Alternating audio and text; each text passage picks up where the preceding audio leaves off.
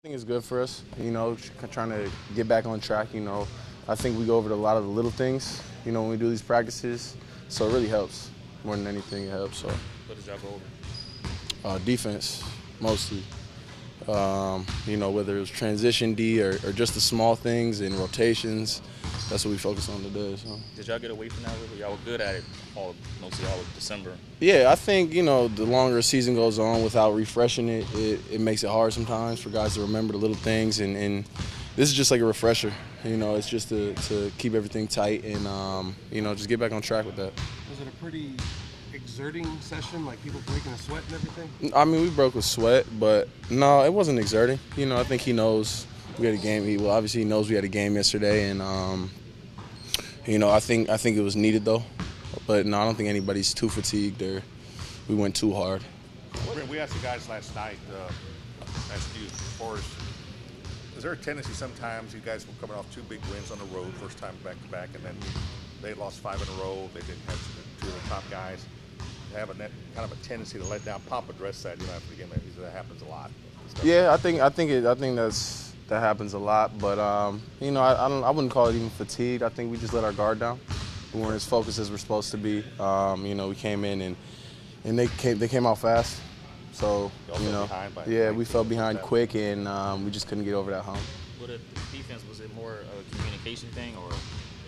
I think it was more just like the little things, like whether it was rotation or where you're supposed to send a guy on a screen, certain guys on certain screens.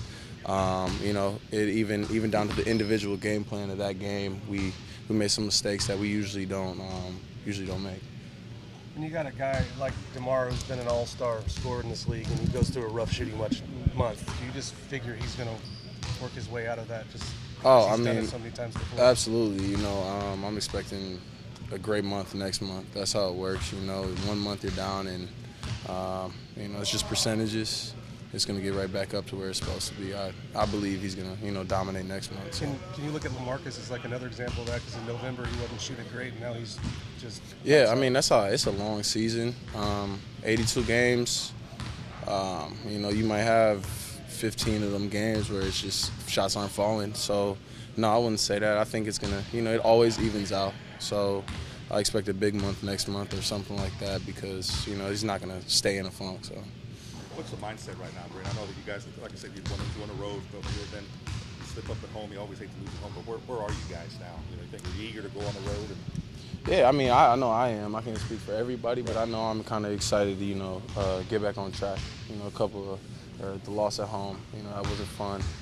But yeah, just get back on the road and try and get a few wins in a tougher environment than home. Do you feel a little better that you're playing, a little better on the road? Now that you won those 2 back-to-back, Dallas. I mean, we want to win everywhere, home or road. Yeah. But due to the circumstances, I think we love winning road games because the home games are, you want to win those, but the road games you almost got to win those. So it's like, we're locked in on winning every game we can and playing our best every game we can. But the road is huge for us.